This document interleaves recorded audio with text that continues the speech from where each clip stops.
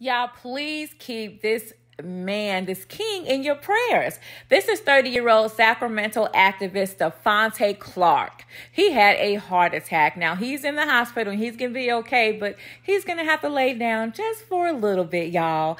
He started a group called I Am Sac when his brother, Stevante Clark, was unalived by the Sacramento police, and he has been working diligently ever since, okay? His family has a history of heart disease. He also says depression, anxiety, lack of sleep, that is not good for your cardiac care as well. There he is with lawyer activist Ben Crump. Right so you guys keep him in your prayers. I fainted, I blacked out, I passed out, I had a minor concussion, a minor heart attack. My heart speed, my heart rate is off rhythm. Clark says he was diagnosed with atrial fibrillation, or AFib. It's a serious form of irregular heartbeat that can lead to strokes, blood clots, or heart attacks. So even though I'm very young, I have a heart of like a 60-year-old. And that's due to many reasons. But I just want to let you guys know that self-care is the best form of healthcare. Can't take care of nobody if you don't take care of yourself.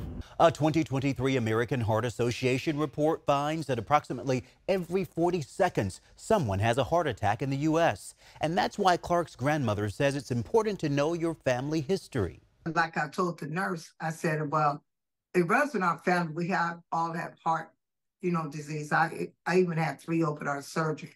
And my mom, and it's just run through our whole entire family. Outside of family history, American Heart Association President Dr. Michelle Albert says the body's biological reaction to stress, anxiety, and other types of poor mental health can manifest physically through an irregular heart rate or rhythm, increased blood pressure, weight gain, and inflammation throughout the body. When we are anxious, or when we're depressed, when we don't get enough sleep, all of these things tie in not only to our mental health, but also our cardiovascular health. Clark started a community action group, the I Am Sac Foundation, after his brother Stevante Clark was shot and killed by Sacramento police in his grandmother's backyard back in 2018.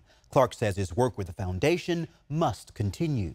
We're going to continue to do it. We're just going to be more strategic and smarter about it because we don't want to end up back in the hospital. And I just want to thank the entire community of Sacramento for their thoughts and prayers too. Clark says he expects to be released late Thursday night with a heart monitor, and we are certainly wishing him a speedy recovery.